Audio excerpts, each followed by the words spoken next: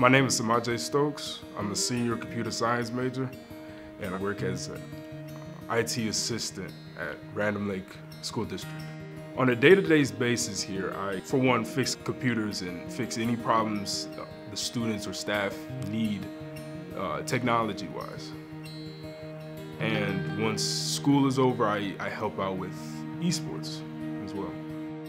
This role is preparing me for the future as it helps me with my social skills. Going to classrooms every day and talking with people to understand what their problem is and guiding them how to fix it or fixing it myself and getting the amount of information I need is essential for a job job in IT and any job that requires social skills. And that's a big takeaway I've had from this.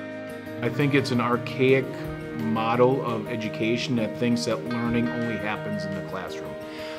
If we think that learning is static and only happens in the bricks and mortar of school, we are missing one of the oldest forms of education around, and that's apprenticeship and mentorship.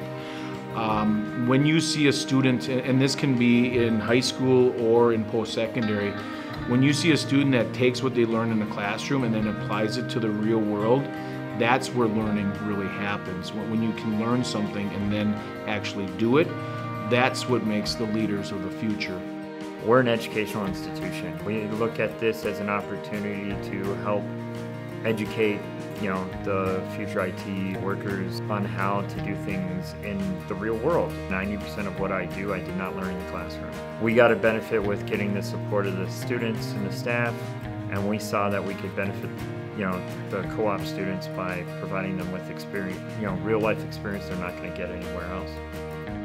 The thing I've enjoyed about Lakeland is they're saying that narrative of all students go to college is not the narrative they have. It's come here and we will help you get the skills that you need.